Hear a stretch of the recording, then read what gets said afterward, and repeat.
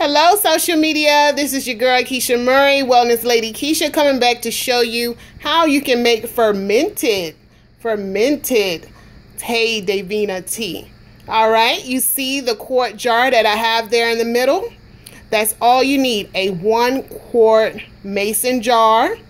Okay, you use 1 quart is 4 cups of water, and you see the Tei Davina huge bag there on the side.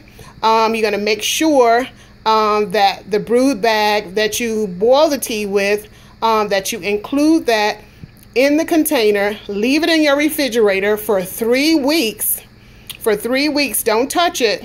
Okay, and you will have fermented tea. You will have a stronger brew of this tea. And then what you do is go ahead and add the other 3 quarts of water, and it will be even more effective for you.